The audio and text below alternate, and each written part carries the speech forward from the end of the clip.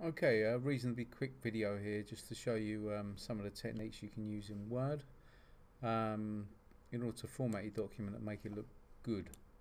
So as an example, I'm taking the first part of the criteria for the OCR A-level project, and that's got a number of headings that need to be put in. So imagine this is a report. There's a number of headings that need to be put into this report. I'm starting here with a blank document. I'm going to enable its contents and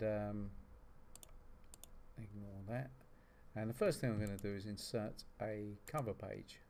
So I'll insert the cover page. I'm going to create a fairly boring one here.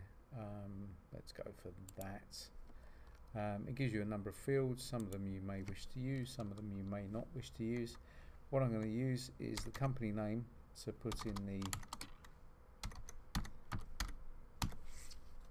code from OCR, my programming project as the main heading. Obviously yours would be something more along the lines of building an EPOS cash register or something along those lines.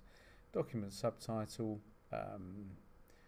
A2 Computer Science 2018. Fantastic. And it already autofills with my name, and I can use this for today's date. Now obviously that's in American order. If you want to change that you can. There are some settings in there, but I'm not too worried about that at this stage.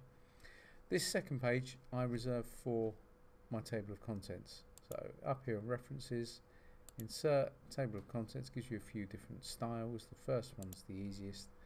And don't worry about the fact that it says no entries found, because there are no entries yet. It's a blank document. Okay, so I'm going to insert a page break, which means jump down to the next page. And now I'm going to start copying and pasting over my headings. So these are the headings here, and I want to copy them. Come on, let me copy. There we go. I was going to do those one by one, but because it was a bit awkward, I'm going to take the whole lot together. So that's Control C, and I'm going to Control V that in there. Now that doesn't look very good. It's very difficult to read. There's no real obvious place where one starts and one finishes. So I'm going to undo that, Control Z, and I'm going to go to paste and see if there's any other way of pushing that in. Well, that's a bit odd. That is text only, but at least it's got the bullet points. So I'm going to choose that way of texting. So the first one, describe and justify all features that make the problem solvable by computational methods. So I'm going to take the whole of that. And what I want to do is I want to turn that into a heading. So I'm going to click on heading 1 up there, and that will enable me to put it into the table of contents. The next thing I want to do is I want to add some sort of number system. So I'm going to modify the heading, and what I did, I went up here and I right clicked over the heading. So this is in the home area, right click over heading and then choose modify, and if you want here you can change the color, so you can make it slightly darker blue, slightly lighter shade of grey, or whatever you want. I'm not too bothered about the color really, although I do think that blue is a bit ugly. And I'm going to format the numbering, and I'm going to choose just the straightforward 1, 2, 3 numbers style, and I'm going to click OK there, and I'm going to click OK there, and what it does, that numbers now all of my paragraphs, not paragraphs, headings. And what it means is I can refer back. In section 1 you can see, which is a very good way to cross-reference things in your document and saves you having to write things out twice. Now the other thing I want to be sure of is that I don't want each heading overlapping. So I want to make sure that this heading starts on a new page and this heading starts on a new page as well. So I'm going to go back into heading 1 again. I'm going to right click and I'm going to choose modify.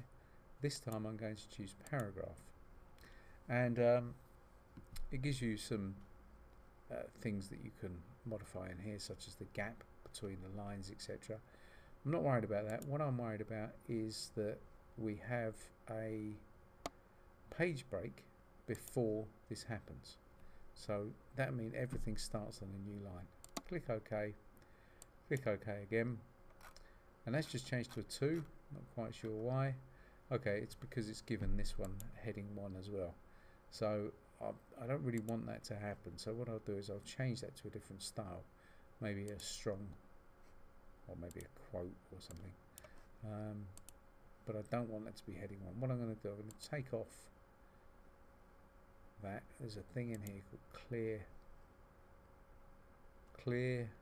Where is it? Okay, can't see it, so I'm just going to unclick that, and I'm going to leave that alone. Not quite sure what that is. Anyway, I'm just flicking through some of these styles, see if I can see something that I prefer. My table of contents, I'll leave it as that. That looks good enough. And it's the heading ones that I'm concerned about here. Okay, so this next one here, I'm just going to bring it all into line. And what I'm going to do now is I'm just going to click on heading 1 and see what happens. Okay, I've still got the 2 bullet points. It hasn't taken those off, so I'll just take those away. But it has stuck it on the new page automatically, and it has meant I've got slightly less work to do. Okay, just put in a carriage return there so it doesn't get them mixed up. I know to take the bullet points off now. And that's a new heading. I'm going to bring that back to the start and heading 1 again. So just by clicking heading 1. Not sure why that has got a line under it, so I've just right clicked that and it's gone away. Get rid of these bullet points, delete that, and that's it for that heading. So heading 1 again, take away the bullet points. There we go, and put in the carriage return just because I don't want it merging accidentally with that.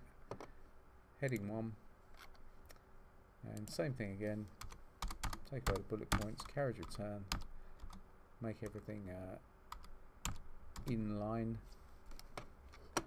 and heading 1 again, and then finally the last one here for my analysis section,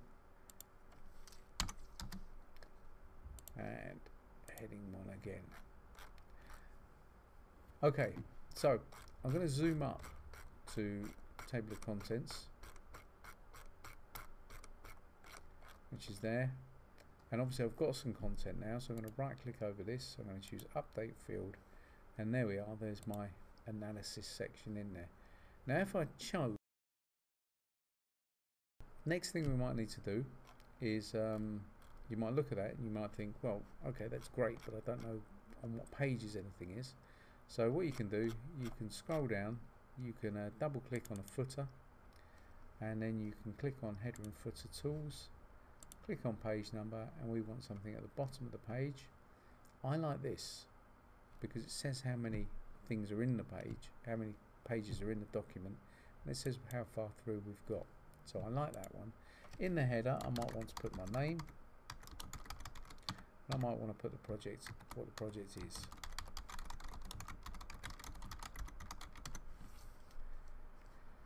And that is pretty much it.